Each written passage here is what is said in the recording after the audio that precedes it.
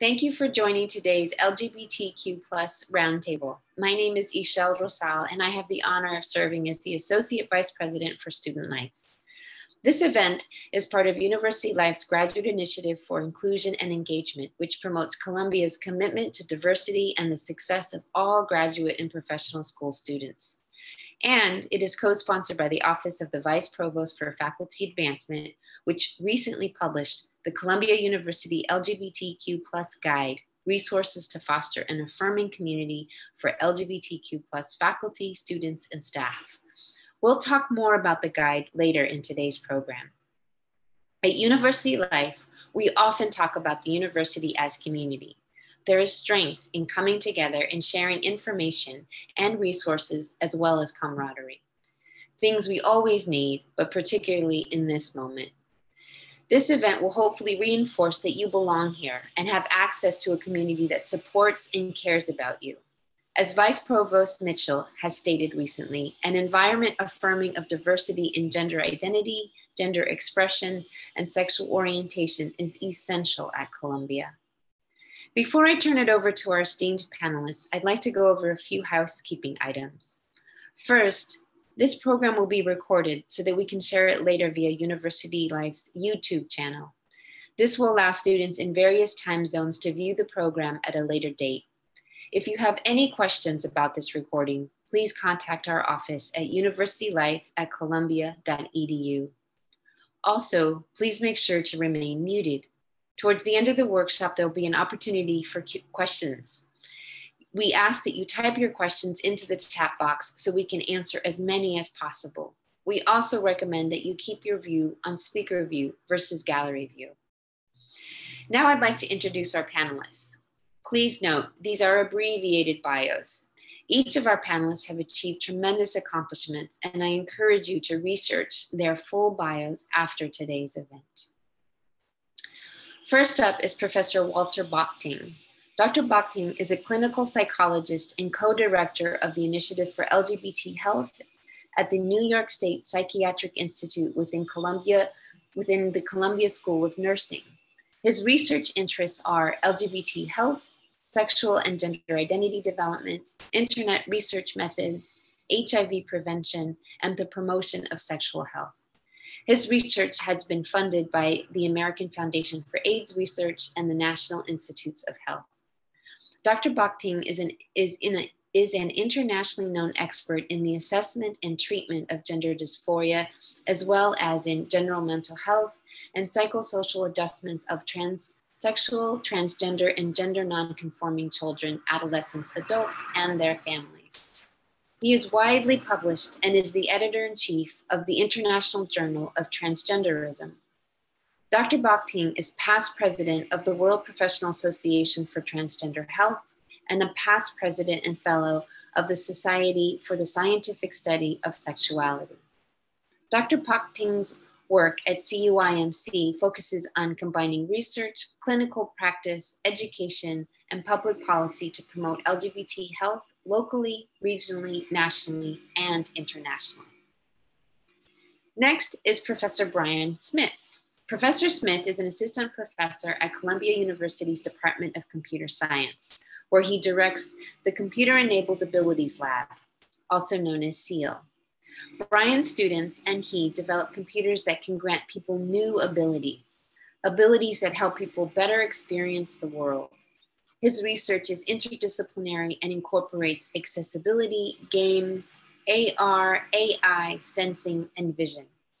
He is also a research scientist at SNAP Research, where he develops new concepts in human-computer interactions, HCI, social computing, games, and augmented reality.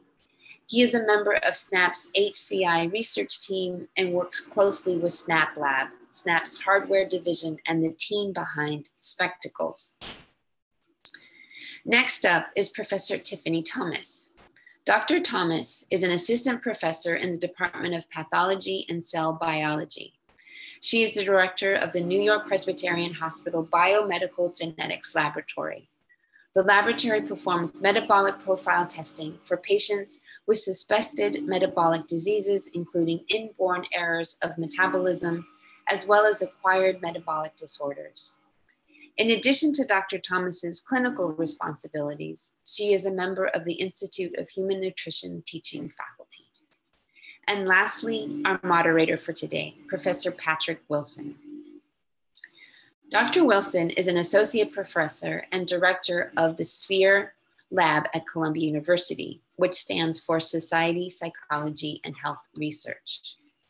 Dr. Wilson earned his PhD in community psychology from New York University and completed an NIMH postdoctoral fellowship at Yale University. In addition to teaching at Mailman School of Public Health, Dr. Wilson specializes in exploring the psychological, social, and cultural contexts that shape individual and community level health outcomes. He conducts his work with the overall goal of improving the lives of those who are disproportionately affected by HIV and other health disparities.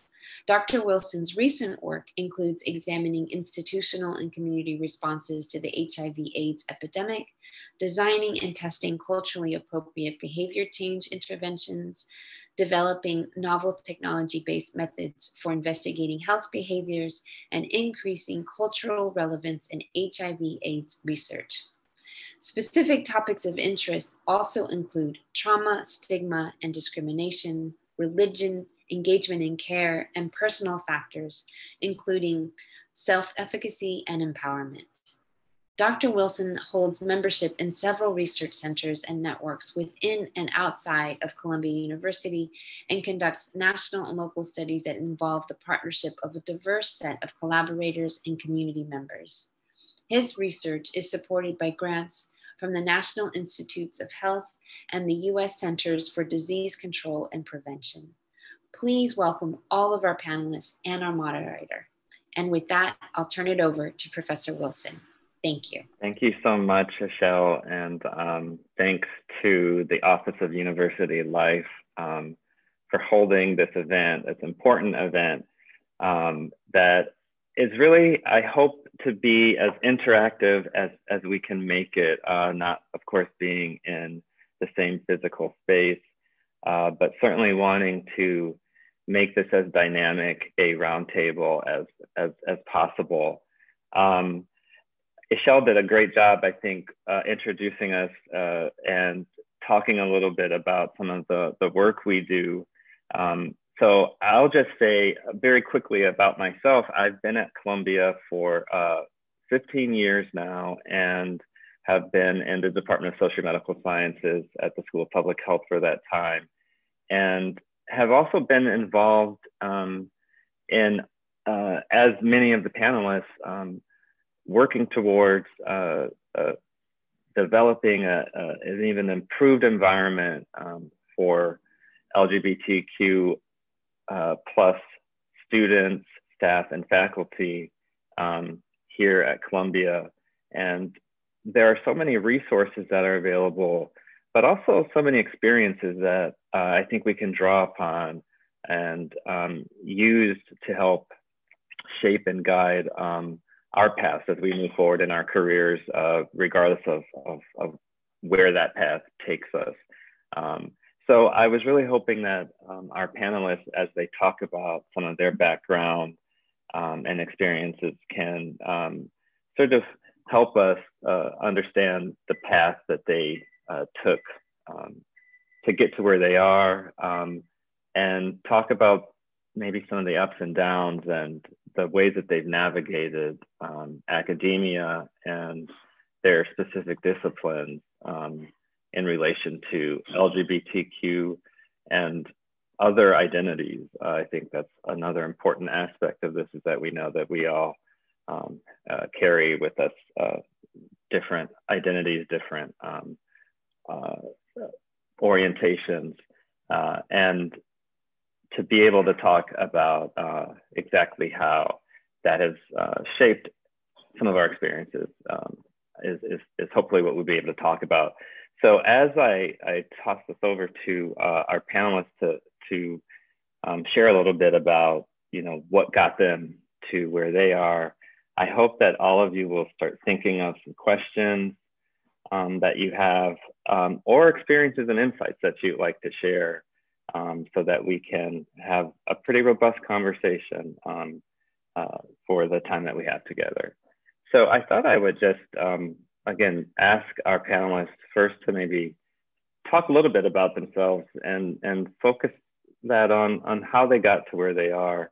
And I was just going to go in alphabetical order and start with Walter, if I could. So Walter, if you wouldn't mind sharing. I can, and hi to everyone. Well, I'm originally from the Netherlands, and it started with me really, well, I could say at birth, but really when I was 13, I remember being in class in high school, and the teacher asked what we want. We had to write down on a note what we wanted to do when we grow up. And I put down sex researcher already at that time.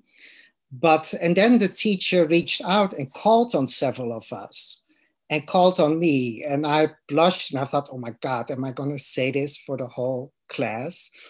And I didn't. I said psychologist. And that's exactly what I did. So I really, after graduating from high school, I went to college and university and majored in psychology and clinical psychology. And then during my clinical psychology program is when I really sought out the training, and I had to go to another university at the time in gender and sexuality.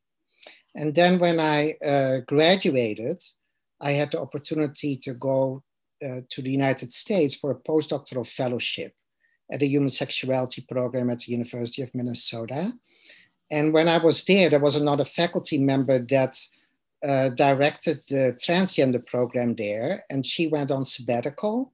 So almost immediately they asked me to step in and work with the patients and further the research in that particular area. So even though I was very broadly trained, I really, once I got into that postdoc, really got very involved and engaged in working with transgender and what we now call also non-binary communities. And then I came to Columbia 9 years ago, specifically to co-lead the program for the study of LGBT health, which is a joint venture in psychiatry and nursing. And that was a great opportunity for me to take my experience to Columbia, which has such rich resources in terms of research that I really wanted to bring to help us understand gender and sexual identity development across the lifespan. And that's the work that I do now. And then lastly, I had the opportunity with the Vice Provost Office of Faculty Advancements to work with Adina and Jen, who are both on the call here, to lead an effort to develop the LGBTQ resource guide that we just launched. And you can find it on the website of the Provost Office. And maybe we can talk about it more later as well. And many of you were involved, including Patrick. And I'll leave it at that. Thank you. Thank you so much, Walter. And I do hope that we can talk about the LGBTQ resource guide, because I think it's obviously a humongous resource for everybody. And will direct, I think, a lot of what we can expect in terms of the atmosphere and what we're doing at Columbia. So I thought I could now ask Professor Smith, if you wouldn't mind just opening up a little bit and telling us about how you got to where you are. Sure, yeah, happy to. So my name is Brian Smith, and I'm currently in my second year as a professor in the computer science department. I've been at Columbia for a long time. Adina knows this. I did my undergrad here at Columbia. I went to grad school, got my master's and my PhD here at Columbia, and now I'm a professor here. And so while I don't do LGBTQ related research or psychology research for that matter, I can speak about my experiences at Columbia as a student, as an undergraduate student, as a grad student, as a faculty member. So super interested in hearing your questions actually later on. Ultimately, I think if I were to summarize, offer like just a high level summary of my story, I would say, looking back, I think a lot of my growth as just in terms of my career and in terms of being a researcher was about was almost about overcoming imposter syndrome. And I say that in all senses of the word, right? Am I cut out for research?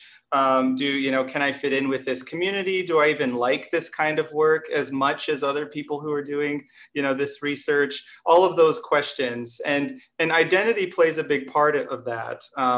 Intersectionality is real, and so there were,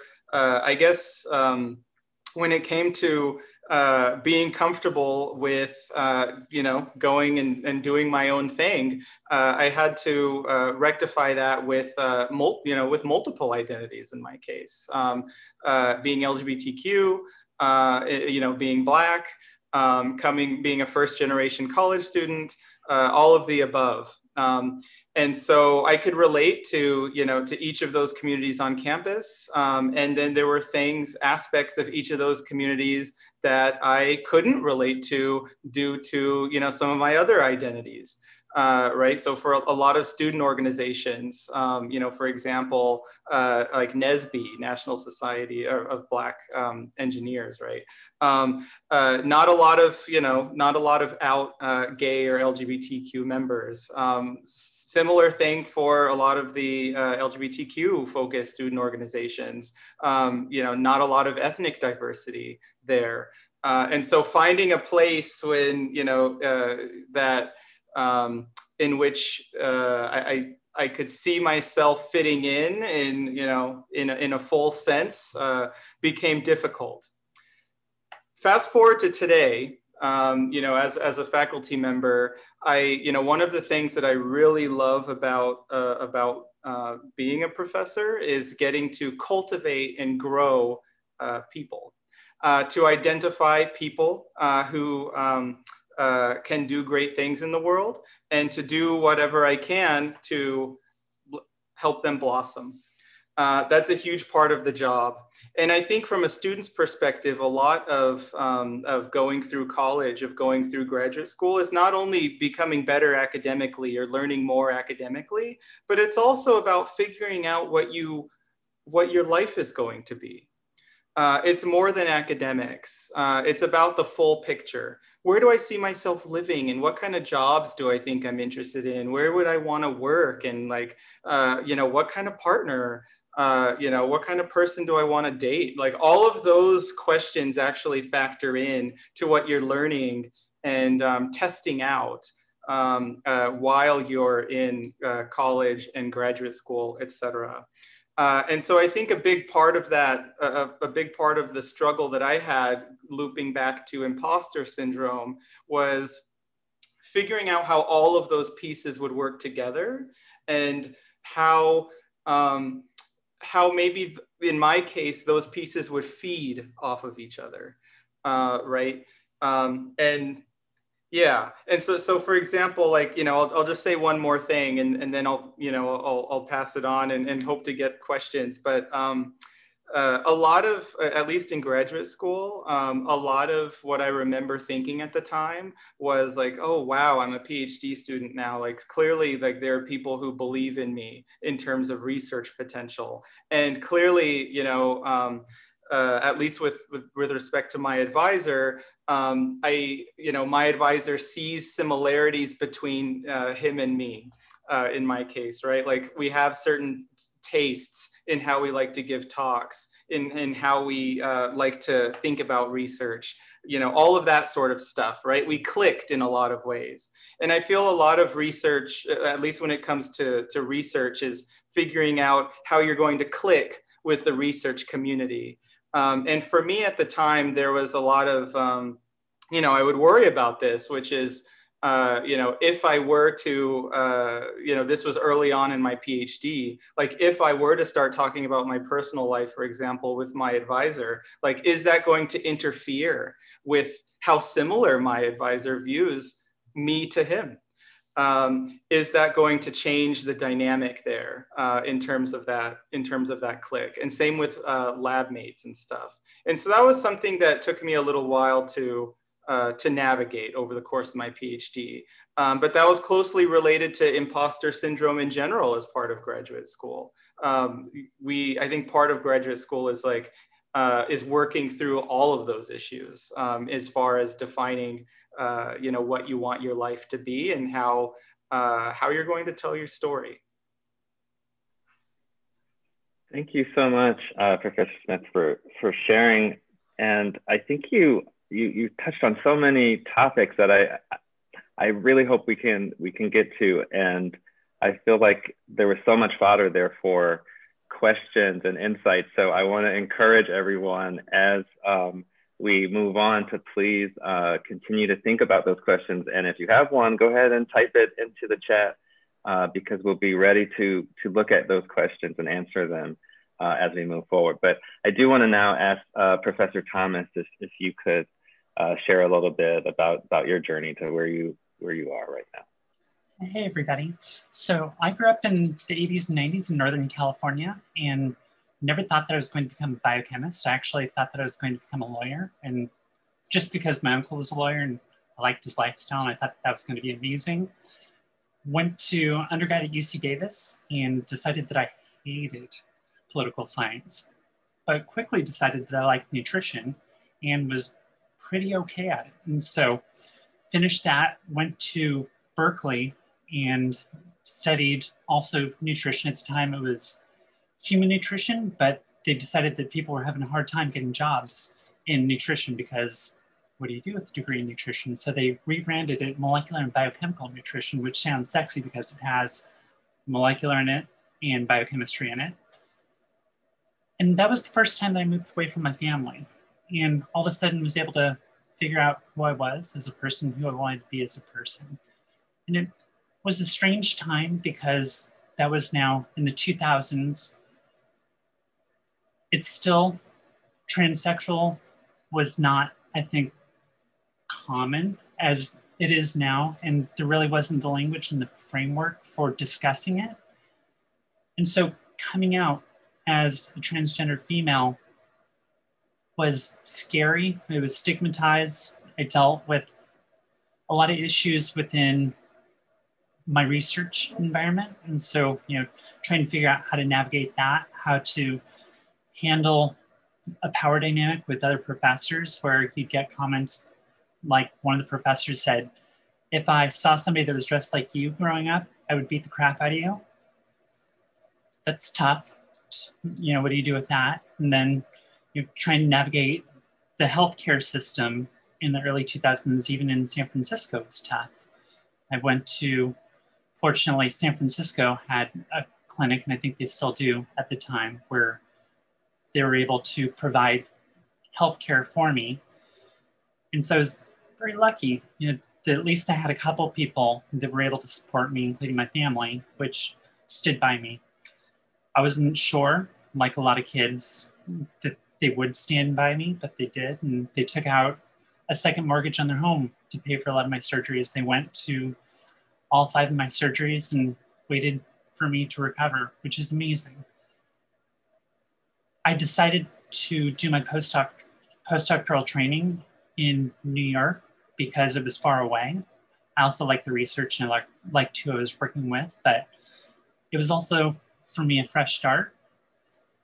Turned out that it wasn't as much of a fresh start as I thought. My previous mentor called the new PI to let him know that I was transgender and just wanted to let him know, just in case I didn't share that with him, that this is something that he needs to be aware of. So it was not his story to share, but nevertheless, I was also lucky that Henry Ginsburg was very supportive of me and let me live my life and gave me opportunities, and stayed on a couple of years after that, got clinical training. And that's when I decided that I was really interested in integrating biochemistry with a clinical role. So that's where I ended up becoming the director of the Biochemical Genetics Laboratory, where we diagnose kids with inborn errors in metabolism.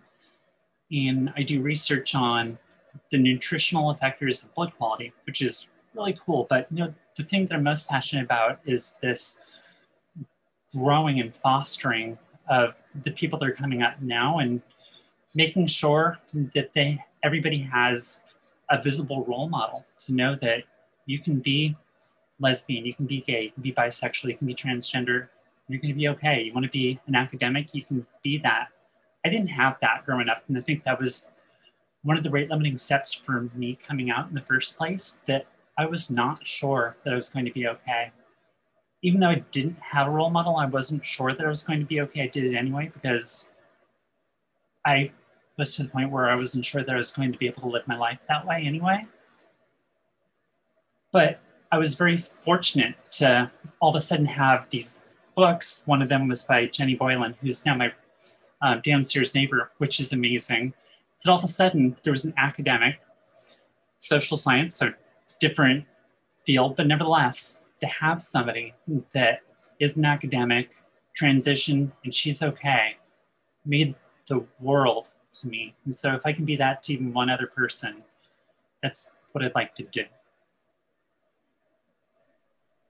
Thank you so much, Professor Thomas. So, I mean, there's so much here that our three panelists have provided. And again, just I see a couple of questions coming in, and please keep them coming. There's one thing I wanted to touch upon that each of you sort of alluded to, and that our first sort of question comment talks about, which is mentorship. But I've wanted to frame it in this way, because you each are leaders and play leadership roles, whether it's in your lab, in your center. And I'm wondering what role did mentorship play in you getting there? And as leaders and managers, because again, this was alluded to, how do you work with your colleagues, with others, and how does that intersect with your identity, or does it? How do you mentor other faculty, students, advisees? So I don't know if I should call on someone, or if somebody already knows exactly what they'd like to say in response to that. I will let someone jump in, and if I don't hear something in 2 seconds, I'll call. I see Walter unmuted yourself. Yeah, I think we've already talked about it, but I think mentorship, I would say, is everything. You know, I think that's how I really engaged with the work. I met my mentor, my first mentor, in the Netherlands when he was visiting, and he gave me that opportunity to come to Minnesota. And when I came to Columbia as well, I actually sought out Columbia and sought out a mentor, Anke Ehrhardt, that I wanted to work with. And I think in my own work, when I think about what am I most proud of and what ultimately gives me the most fulfillment, is really where my mentees have gone. So I think it's very important. I could relate to a lot of what Brian was saying, that click, but also, you know, I learned from my mentees, but also it can just be so meaningful to share the experiences and help people through their struggles. And I think most of all, help people or encourage people, support people in going for their passion, follow their ideas. I think this morning I met with a mentee, and you know, he sort of had all these questions. Well, maybe I won't be able to get a job in this, or maybe is this really a fundable idea, and this seems too difficult. And I said, you have to go for your passion and your idea, and I like your idea. It's doable. And I think then the rest will follow. And I was able then to share an example of my own career when I had that point, when I had these questions, when I wondered whether transgender health research was fundable by the NIH, and how I mentioned to get one of the first grants in the early 2000s. So I think those relationships are just key and are so rewarding. Thank you so much, Walter. Others, Professor Thomas or Smith? I echo what Dr. Bockting said. You know, I would not be where I am right now without having a mentor who's willing to walk with me and to write grants with me, and to believe in me when I don't believe in myself, and say, you're going to be okay. Even though you didn't get this grant, you'll get the next one. And we're going to write other papers together. This experiment didn't work, but you're going to be okay. And it goes the other way, where I have students and the students' experiments don't work, or they're just having a hard time in life. And you get to walk with them and remind them that there's so many different facets of life that include academia, and you only get one chance at doing life to make sure that you make the most out of it. Yeah, and I'll just say one thing about mentors, which I often say, is I've learned so I've learned that the term mentor is overloaded. And because there are often many different things that that one might hope to get from a prospective mentor, from just learning more about the craft, right? About the business, whatever business that might be. Maybe just like networking with more colleagues and connecting you with others, helping, like being your advocate just in general. Maybe they don't know so much about the research, but they know about you, they know about your temperament, getting you to stick to deadlines, like, did you do that yet? That person. These don't have to be the same person. They can be different people. And so I found it very useful for me to understand, on a more fine-grained level, what are these pieces that I really think I need to carry me forward. Even today, I need that person that says, did you do that? Did you start writing that grant? No, did you really start writing that grant? I need that. I'll probably need that for life. And so, I form a plan where, like, okay, this person will be my mentor for that, and these people will be my mentor for that. It doesn't always have to be one person. That used to be a blocker for me. Absolutely. I think multiple mentors across different domains or in multiple domains is key, regardless of where you are, mid or junior faculty, mid-career, senior, or a student. I wanted to, you guys have each alluded to sort of opening doors, but I did want to ensure that all the comments around that have been noted, but I also wanted to ask the question about finding and identifying colleagues that are LGBTQ. That was another question that was posed, and wondering if any of you can speak to that. And I'm notably interested in Dr. Thomas and Dr. Smith being in professions that are not necessarily focused on LGBTQ specific issues. So I found when I was a postdoc and a grad student, that was a lot easier and it was more straightforward because they were already established. And when they weren't established when I first came, I helped to establish them. And so I think that part of me working towards that was to find friends because I was new. And I think the spice of life and being able to move forward is having friends and to be able to walk with somebody else. As a faculty member, I think it's tougher. I think that we're moving a little more in the right direction with having an LGBT specific faculty group. And I think that all of a sudden opens up a lot of opportunities, even if they're not in the same specific area. They're not in biochemistry, they're not in the sciences, they're in the social sciences. We're still navigating the same system and speaking a similar language, and that's been really helpful. And so I hope that continues to flourish. Yeah, I concur in terms of, especially as a faculty member outside, right, in the sciences, doing something totally different. These,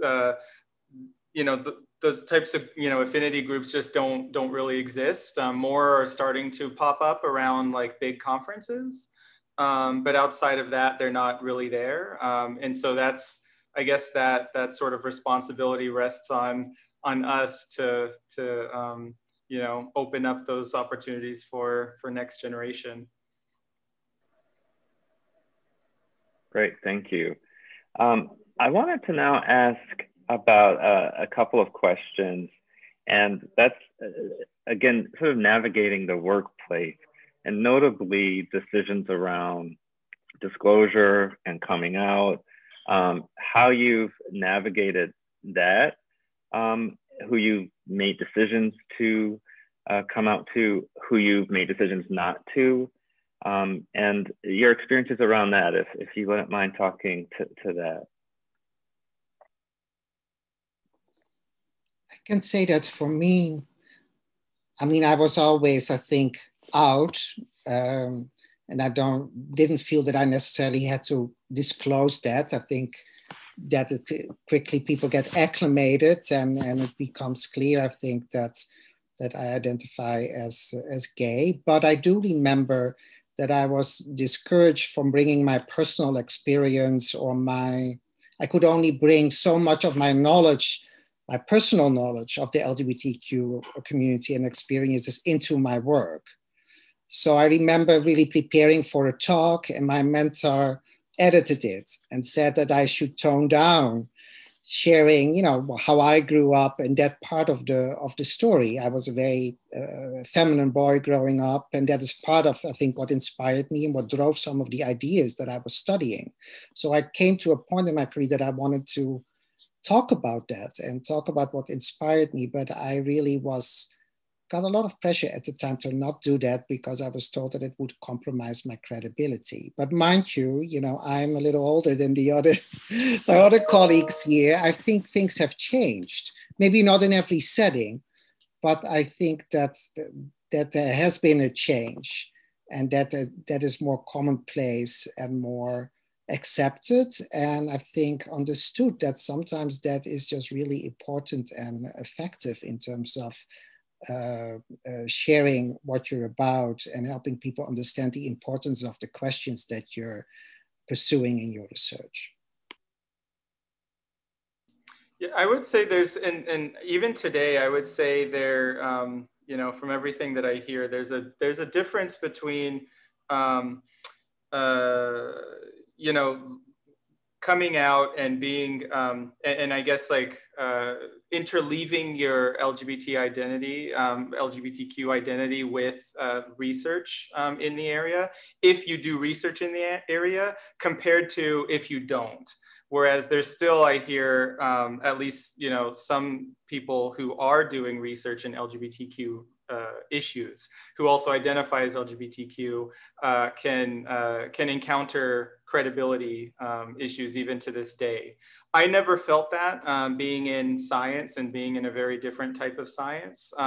But what I did feel was that, was a sense that, you know, there's nothing really to gain with being out, because it doesn't relate to my research or my day-to-day work at all. I felt that certainly as a graduate student. There are times when, right, and labs are small. And so sometimes I had, 2 lab mates, 3 lab mates, that sort of thing. They would rotate. And then there's also sometimes you get a sense of, people talk about their personal lives all the time. But like sometimes it felt, I'm thinking back to like when I was in grad school, it would feel like if I, shared certain aspects of my personal life, then my colleagues on the other end would think like, oh, wow, he's sharing a lot. Right? Like they're just talking about what happened in their weekend. And sometimes it feels like if you do identify as LGBTQ, just sharing those same things feels like you're sharing so much more. So I got a sense of that. I also think that, so what else was I going to say? I guess those were the main things. Yeah. But I think like, I feel that today, things are a lot easier, just in terms of like having been on the other side, at least, with other professors and other faculty member and stuff. I wouldn't have believed 7 years ago how much support was on the other side. Because far too often you're in meetings with your advisor, with professors, or at conferences, and it's all just about research. So it's hard to see, and you just don't see a lot of examples of anything, besides research. But now I realize actually there are so many internal discussions in the department about like all of these issues and inclusivity, et cetera, et cetera. I would have been 7 years ago, I would have been super like bewildered by the amount of support there actually is, that you just don't see, because people just don't talk about it. But yeah. Which, just to again make a plug, is something that the LGBTQ resource guide can help with and identifying. And I know that that's what a goal that the guide is to have. I wanted to again look at the questions that the audience have posed and sort of cluster a few, notably around stigma or bias. And Professor Thomas, you mentioned being stigmatized, and you said, you know, what am I supposed to do with that? And I thought, you know, yeah, what are you supposed to do with that as you're, you know, navigating these spaces?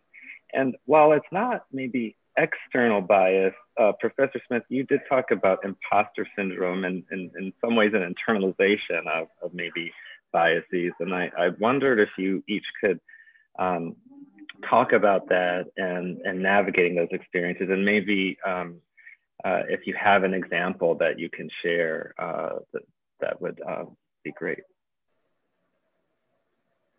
So just to circle back to, you know, me disclosing, I think that it's evolved since I came in as a postdoc, where I was afraid of the power inequality and me disclosing and me getting collaborations and me being able to stay and become a faculty member. And as you move up the food chain a little bit, I'm still, you know, baby professor. I have a little less fear of repercussions of me coming out. And so I'm more open to disclosing the fact that I'm transsexual, transgender, and I'm also a lesbian woman, that I wouldn't before. But, you know, outside that, I still fear for my physical safety. You know, when you walk down the street, is it going to be okay? There's still, in New York City, every year, people that are killed for being transgender. I'm also an elite cyclist, and there are ramifications for me racing as a transgender woman. And if I disclose in one area of my life, it opens up other areas of life. And so I've been, you know, the victim of troll campaigns on Instagram saying that it's not fair that this person's racing with us. And, you know, other people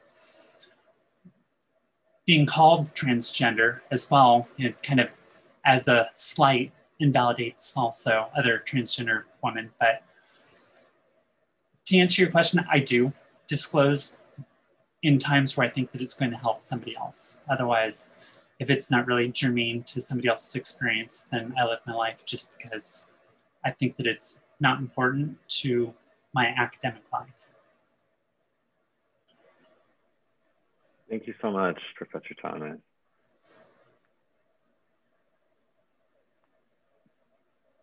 Professor Smith or Bockting, I don't know if you have a reaction to the question around bias, again, internalized or external experiences.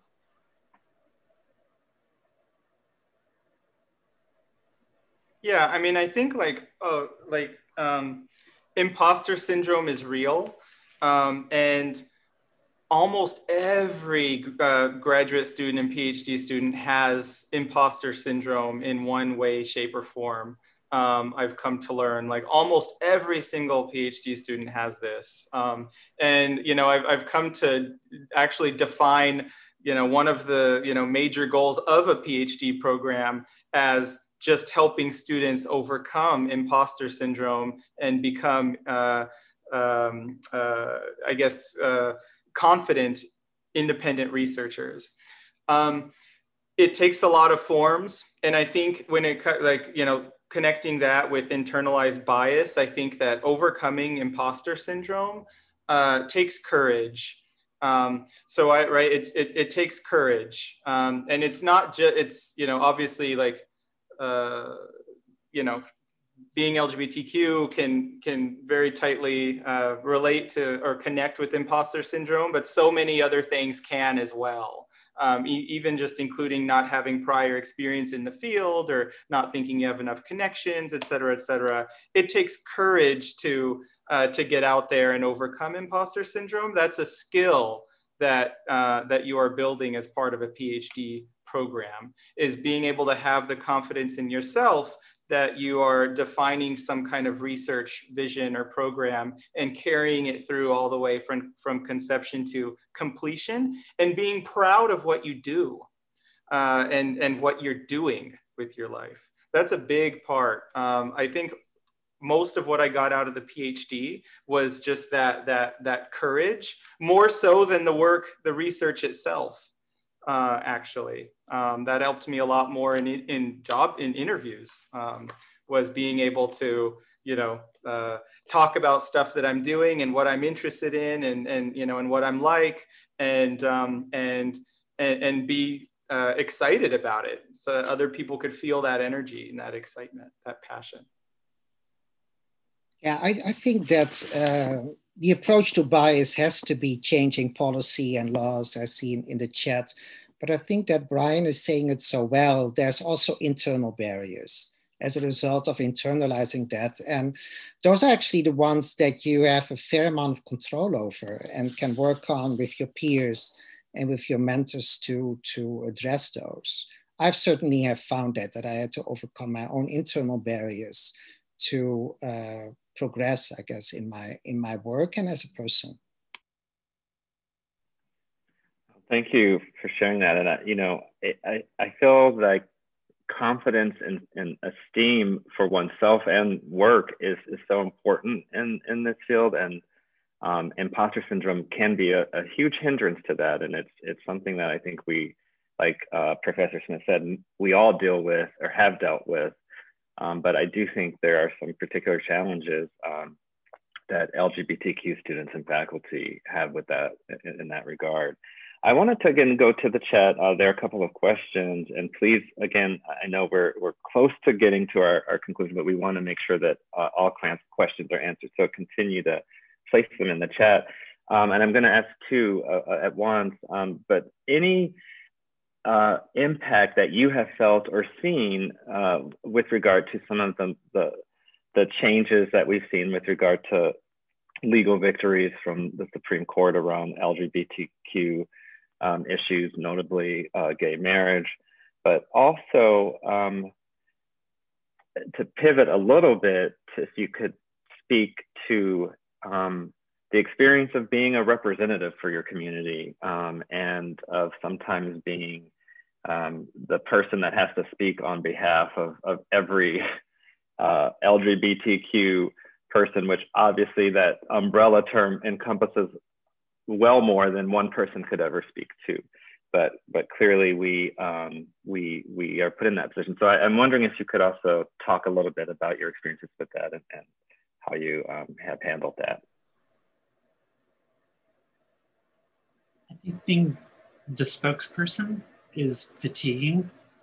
It's a burden and a blessing. I think that it's important that there is somebody that can do it. And I think that, you know, when I have the mental and emotional bandwidth to do it, I love doing it. But there's some times where I'm just so exhausted where I can't do it sometimes. And I think that's where having allies that we've trained goes a long way. And I think that's really where some of the efforts, like what we're doing right now, that's really what we're trying to accomplish. I can't agree more, Tiffany. It's really a privilege to be able to do that, but one doesn't always feel like it. You wake up some days and then you don't want to be that spokesperson that day. Exactly, as you said.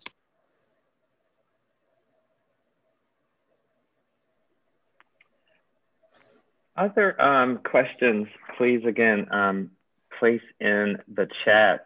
I guess I would, and I think there's been so much wonderful advice and great tips and experiences that have been shared that we can all learn from.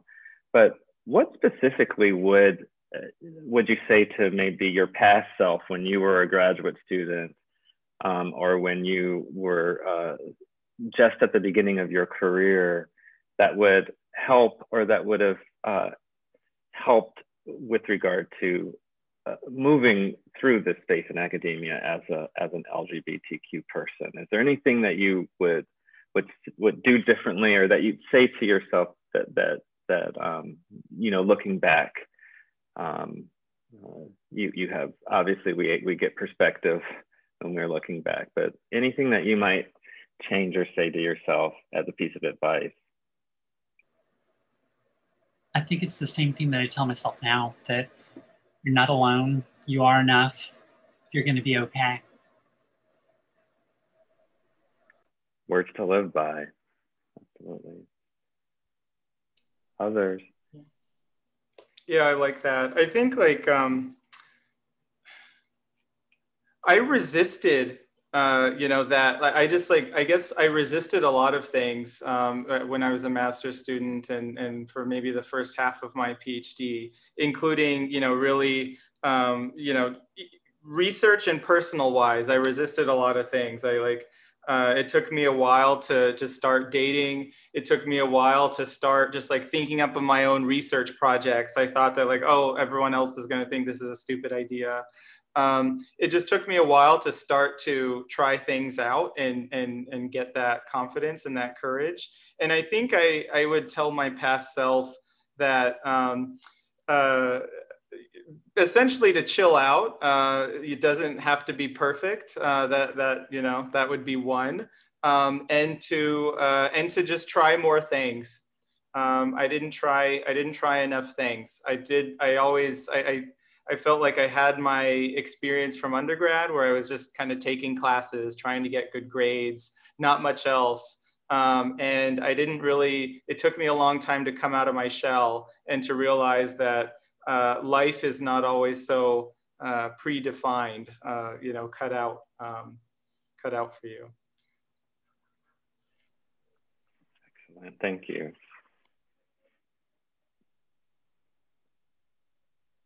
I think what I tell myself a lot is, you know, recognize the fear, I guess, of something maybe that is taking a calculated risk, and do it anyway. You know, not let that stop me from pursuing my next step. So I tell that to myself, that if it's important, you're going to probably feel some anxiety and fear, and that's not a reason not to take that next step. Thank you so much. Wonderful reflections, and I think advice to your past self, but advice that certainly we can also utilize today. We are getting close to the time that we have to wrap up, and I just want to say thank you so much to our panelists. I think we could easily keep this conversation going for hours, but thanks to each of you. Thanks to all of those who participated, and I hope that we can keep this conversation going, this important conversation going. So Ishel, I'll pass it over to you. Great. Thank you so much, Professor Wilson, and thank you to all of our panelists. It was a really rich conversation, and I appreciate you all taking the time and sharing as much of yourselves as you did. I know that that everyone really benefited from hearing your stories. I'd like now to turn it over briefly to my colleague, Adina Berrios Brooks, who serves as the Assistant Provost for Faculty Advancement, to just say a few words about the guide that we keep talking about. It was her office that spearheaded that project. Adina? Thank you, Ishel. And I just quickly shared my screen so that everyone could see the guide on our website, which is, you can see the URL up here, and we'll put it in the chat. And I just wanted to say, we developed this guide really for everyone on this call. It was so heartwarming to hear all the stories, and really to provide a clearinghouse and a resource for LGBTQ faculty, staff, and students, but also really to highlight the many, so much of the amazing work that's been done across the university in this field. And I wanted to say thank you to Dr. Bockting for leading us in this, and also to Jen Leach, who I know is on the call and works in my office. But one thing I want to say about this guide is it's a first edition, and that we really very much want to hear feedback from those of you on this call. On this website, is a form, And if you, after you've reviewed the guide, you think, hey, there's something missing or there's something that should be maybe put a different way, please provide that feedback by this June. We'll be spending the summer incorporating that feedback and hopefully printing this guide when we're all in person and hopefully able to give each other hugs and do all the things that we're missing so much today. So thank you for the opportunity to do this. Great to see you all. And we're listening, we're here. This was a project that was very much aided by interviews and focus groups with students and faculty, but there is so much more that we have to hear. So please provide your feedback. Thank you so much. Thank you, Adina. I just want to remind everyone that tonight's event is part of the Graduate Initiative for Inclusion and Engagement, which is an initiative out of our office, the Office of University Life. And so this is one in a series of events that will be happening throughout the semester, really throughout the year. We start every year with a graduate welcome. So hopefully, and it's for new and returning students. So hopefully those of you who didn't join this year can join us next year. But the next event in the series for this year is an event called Assembling Your Mentoring Squad, where you will learn how to successfully navigate graduate school while cultivating relationships to help you plan for your future. So save the date. That will be on Thursday, February 11th at 4 p.m. and you can register through our office. So please return for that event. It's sure to be enriching as well. And again, I just want to say thank you to everyone who registered, who attended, who participated, and a special shout out to all of our panelists. Again, for your rich contributions tonight. Everyone will receive an evaluation form, so please take a moment to fill that out. We really rely on feedback from you all to help us grow and develop this initiative. So your feedback is an essential part of that process. Thank you, everyone. Stay safe, stay healthy, and hope to see you soon. Take care. Have a great evening. Bye-bye.